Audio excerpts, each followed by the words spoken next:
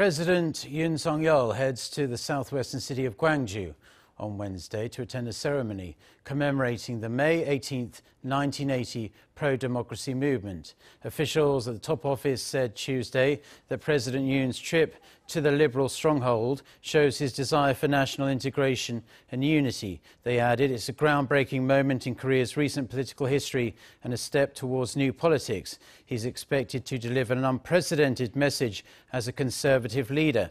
Some 100 lawmakers from the PPP, members of the cabinet and his senior presidential secretaries are due to accompany Yoon upon his request. He'll be taking a KTX train from Seoul and plans to meet with the families of the victims while he's there.